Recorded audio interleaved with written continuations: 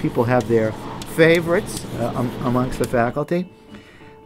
I have some favorites. Ralph Hattox knows actually every historical event that ever occurred for all time in the back of his head somewhere. He's also evidently related to Aristotle because he's peripatetic. That means you walk and give your lecture. Hattox can't stand still. I don't know how he looks at his notes because he's always going about 20 miles an hour past them. And of course then there's Marion, who knows every single constitutional law case and all the dissenting and concurring opinions along with it.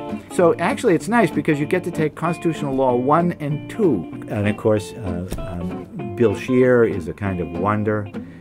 He's an incredible scholar, maybe the most famous scholar in the history of Hampden-Sydney. I hear he just got another huge Science Foundation grant.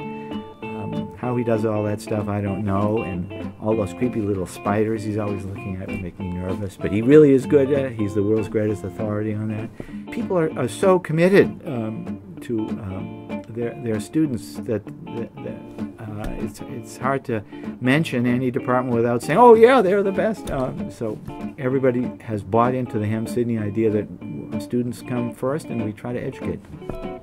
Hampden-Sydney College is a place that's strong and healthy and worth supporting, but we really do need your help.